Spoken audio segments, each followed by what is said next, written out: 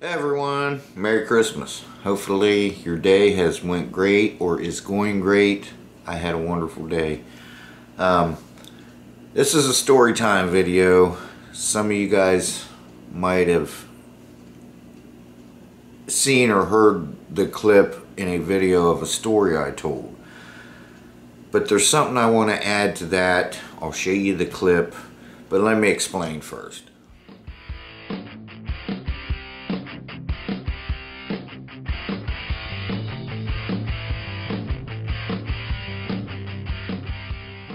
So the clip you are about to see is real. The names have not been changed to protect any innocence because I'm not innocent. Listen, so now that story I told you guys, I wasn't even thinking. For those of you that has not seen this clip, it's kind of a spoiler alert, but not so bad. It'll make sense once you get to the end of the clip. I wasn't even thinking at that time because I was so caught up in memories and, looking back on things and, remembering things I did with my father. I actually have pictures. Now, in this video, I'm going to be talking a little bit about some old antique tractors when we were talking to a farmer. Okay, now this clip you see was filmed April. I think Bruno just fell out of his chair. You alright? Oh, he's limping. Okay, so, but it was filmed April 22nd, 2022. Okay, so a year and a half or so ago, whatever. But I wasn't even thinking at the time that when I went back to the place, like I said at the end of this clip, it'll make sense. When I went back to that place, I actually took pictures of that old tractor where the house was. So I'm going to play the story, and at the end I'll put the pictures. It'll make sense, trust me. Okay, so here's the clip, and I totally forgot about these pictures, and so take a look at it and I'll be back with you guys. Okay, so story time here. It's not a scary story, it's not really a funny story, but it's a very interesting story that I have a memory of me and my father when I was 13 years old. I remember I was 13 because everyone remembers when they turned a teenager, right? I'm a teenager now, yeah. So, my dad was a scrapper. That's how he raised us. And my mom was, they called them maids then, not housekeepers. Even though it was housekeeping, but they were maids. That's what she was. I'm a maid at the Holiday Inn. Worked there for years. A couple of my sisters worked there. My brother worked there. I never worked there. Well, I take it back. I did work for a carpet company. We laid carpet in there right after the fire. That's another interesting story for another story time. But when I was 16, that was my first job. So I kind of worked there, but not for them. So, but done a lot of scrapping on cars. Hauled a lot of cars. Those aren't, speaking of cars, those aren't cars you're hearing. Those are airboats. So, but we'd just be scrapping, and that's when you had dumps. You would just go. There wasn't a paid landfill. I mean, you just drive down the road, gravel road, and down over an embankment or whatever. There'd be a dump or whatever, just where the locals would take their garbage and dump it. And we'd go get pop cans and beer bottles and whatever. And always driving around, we'd, see some old cars. Dad would stop, bang on the door. We want to get rid of them cars. Sure. And we'd scrap them, keep the good stuff off of them, and then take them to the crusher. And then we'd sell, the engines, transmissions, whatever I could get running was good. But that's how that worked. So we was out just running the back roads one day, just kind of cruising around. It was on a Friday afternoon, and he called me Mart. He's like, "Hey Mart, I want to swing past an old house up here. There's a couple cars and a couple old tractors sitting there I want to go check on. Nobody's ever home. But there was like fields around it, you know, hay fields. So, sure enough, we passed there, and these tractors were old. They were like in the 20s.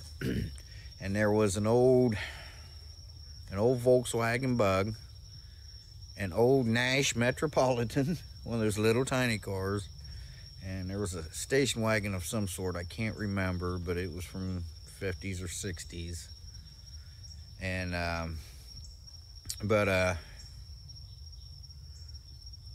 think it was an old Rambler.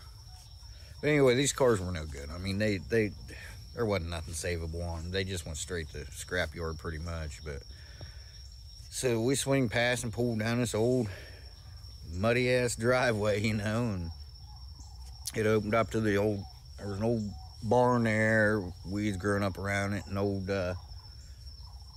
big old 2-story farmhouse over on the left. Sure enough, there was a guy sitting there at his truck, and he had his tractor there and stuff. So he had been cutting hay that day. Old man. I remember his name to this day, Frank. He was 80 years old. Remember that. That was his family farm. Okay. And Dad said, you know, I've been by here before. I've seen them old cars and them tractors sitting out there. He said, you know, would you be interested in getting them hauled out of here? He was like, well, yeah. He said, they ain't no count, but you're welcome to have them if you want to haul them out of here. Dad said, well, you know, I just scrap it. They'll just go to scrapyard, you know. I believe I still got the titles for them things. Dad's like, well, I don't need the titles, you know. I'm just, like I said, they're going to scrapyard. And he's like, I'll bet you we can find them titles. Dad's like, well, okay, fine. But he says, you know, them old tractors there, he said, I really like to hang on to them. They've been in my family as long as I can remember. Oh, shoot. So, we got talking about him. He said the old International, it was an old Farmall. Old steel, both of them had, one was a Farmall, one was a John Deere. I think the John Deere was an A. I can't remember what the Farmall was. It was old. Maybe even before 20s, but he says,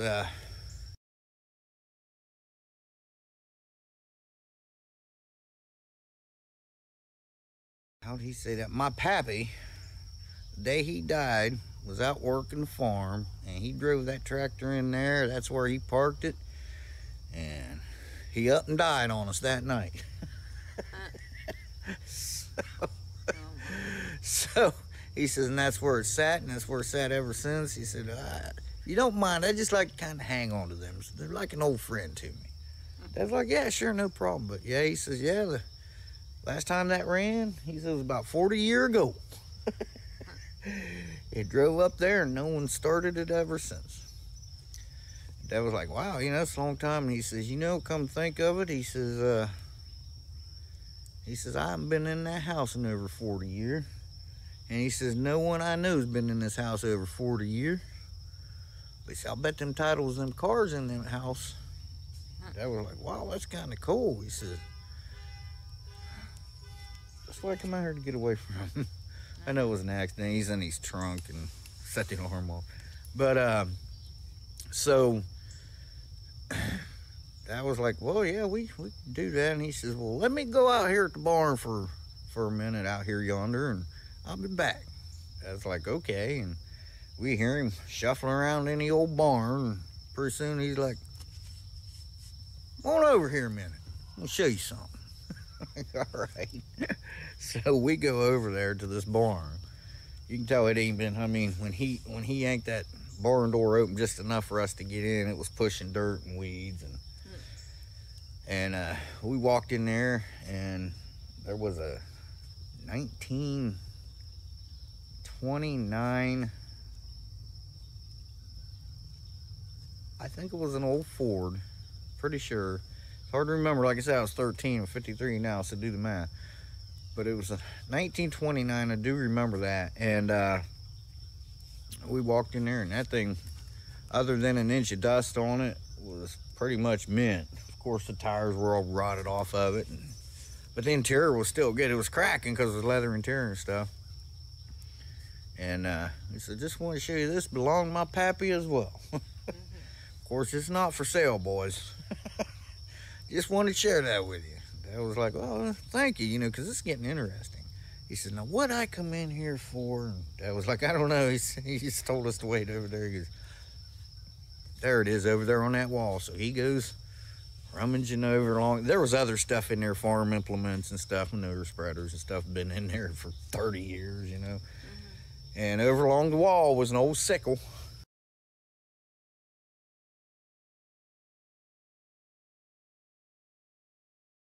You know what a sickle is, right? Tricycle? No, not a tricycle. Not that kind of sickle. Oh. It's a cutting implement shaped like a C. Oh, okay. Like the Russian symbol. Yeah.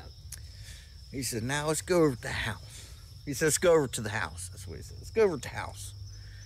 So we go, make our way over to the house. Of course, he's walking old, and, and telling us stories on the way to the house, which was only about 50 yards, but took forever to get there. But it was cool. And we go over to the back door, and this house is just like you see some of the urban exploring I've done and others on here on YouTube. That's just what it looked like. It was never boarded up, but it was locked up. And he says, we haven't been in this house since Pap died over 40 years ago. And he still had the key to the place. He pulls the key out of his pocket. But he had it on a key ring with a whole bunch of other keys, old guys are. Right. It was an old skeleton key.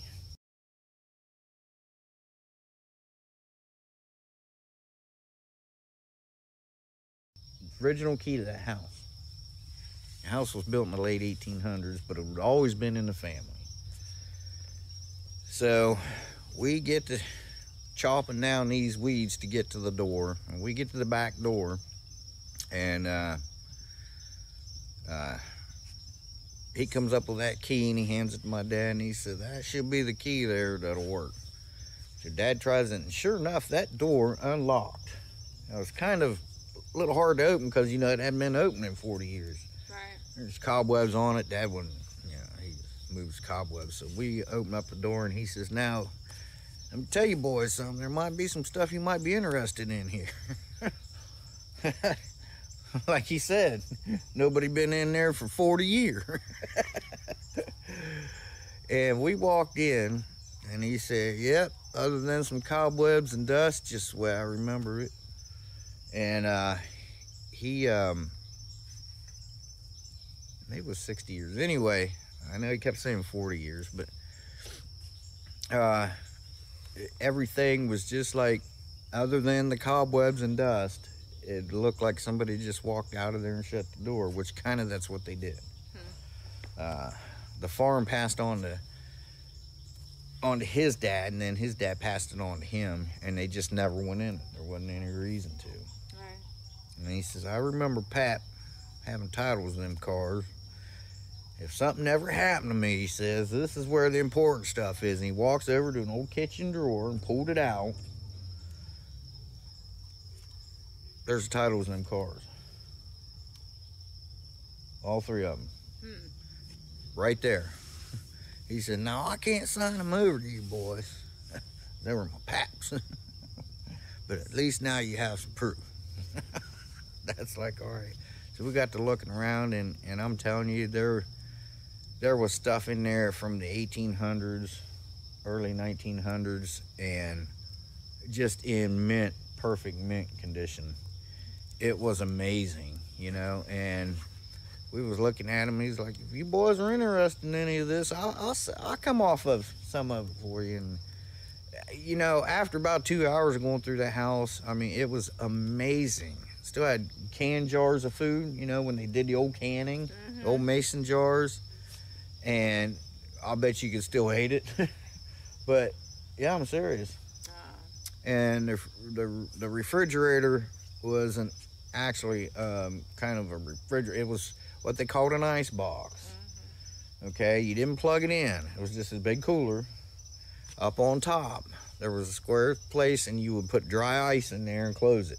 And that dry ice, the cold air would come down and keep your food cold. Of course, there wasn't nothing in that, but I mean everything was still there, and he says, he says, I gotta step outside, boys. This is kind of emotional for me. And Dad's like, yeah, okay. He says, you take your time. You look around all you want. And so he went outside, and Dad looked at me and shook his head and said, Mart, we can't buy any of this stuff. He said, this is unbelievable. It's just like a museum, He said, we can't take this stuff and make money on it, which we could have. He says, this is that man, this is his remembrance, Right. And it was just when we went back outside, Dad told me, he told him, look, we can't do it, and he says, I understand, and Dad told him, just for you sharing the stories and, and letting us take a tour of this beautiful old house, he said, that's just more than anyone could ever ask for. He says, we can't buy any of your things, Dad told me, there's a lot of stuff in there worth a lot of money, but he says, I can't do it. I'm not the one. And that guy he had tears in his eyes, and he said, I thank you, boys. I really thank you. And then he went on to tell us some more stories. Like he told us about Christmases and Thanksgivings and the birthday parties and the weddings they've had there, and the good times. You could just see that twinkle in his eye coming back, Yeah. Because when we first met him, like I said, he was really polite and everything, but it's just you could see the age and the tiredness on his face. But after we got out of that house and he started talking about some more stories, you could just see his face light up, So, that was when I was 13, and I remember when I was in my early 20s, I drove out there. I remembered how to get there because we'd been past it a lot. I remembered how to get there, and I went out there, and the house had been burnt down. Oh no. Yeah, the house had been burnt down. They think it was struck by lightning, but it had been burnt down for several years before I seen it burnt down. Oh. You could tell. And I had stopped and talked to one of the neighbors about it, and they said, yeah, they had a big lightning storm. We have a lot of them in Ohio. And there was a big lightning storm, and that's what they figured, because the neighbors, they lived about a half a mile away, but they heard this big loud crack. Oh yeah. And like 10, 15 minutes later, they could see the smoke, and they thought maybe it was the barn, but it turned out it was the house. Oh, that's All that stuff was in it, and what a shame. but true story, guys. And it's also some memories of my father, rest his soul. And so I like to reflect back on things like that sometimes, and it brings joy to me having the memories with my father, Yeah. just going out riding around in the old wrecker, Yeah. and it wasn't store-bought. He made his own wrecker, built his own booms, put his own winches on, and hook onto a car, raise it up, and go. Yeah, it's just some of the stories I could tell you. That's why I like having story time. I like to get more of on a personal level with you guys, because you guys, like always, like we was talking earlier, like I'll say we did this or we did that, or like that over there is where we were at earlier, because I feel like you guys are with me. I know it's just a camera, but and so I like sharing memories like that, because I have nothing but good memories with my folks and my family. So yep, every one of them good. So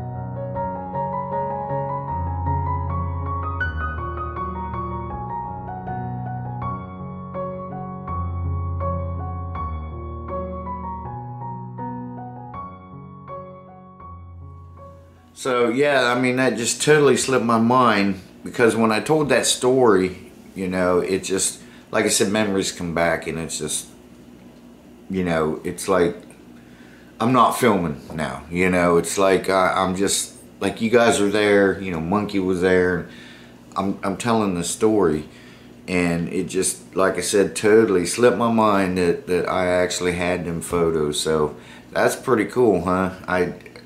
I've got them pictures. When I went back, like I said, when I went back to that house, I actually took some still images.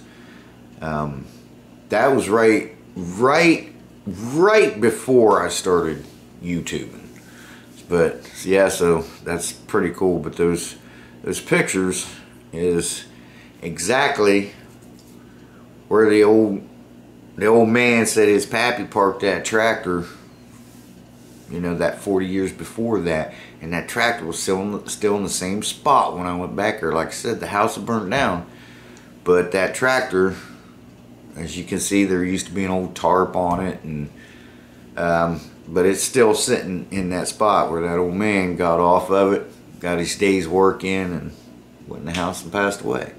So hopefully that was enjoyable for you guys. I appreciate you watching, and thanks for listening to my story. Alright guys, so Merry Christmas, New Year's coming up. We got some stuff planned, and hopefully you guys do too. And hopefully everyone has a prosperous New Year. So, alright guys, again, thanks for watching, appreciate it. Shea Bear, the myth, the man, the legend. I'm gone for now. And check his paw. It's the same paw he was limping on, I'd mentioned in a earlier video a few days ago or whatever, about a week ago maybe. He was limping, and then it just got better, and then now he's limping again. That might be why he fell out of the, it's my computer chair, he likes to lay in it, and it sounded like he fell out of it. But Monkey said he was limping a little bit earlier, so if it doesn't get better, we'll have to take him to the vet and see if they can figure out what's wrong with it. Alright guys, thanks for watching. Again, we'll see you in the next one. Bye bye guys, Merry Christmas. Take care of yourselves.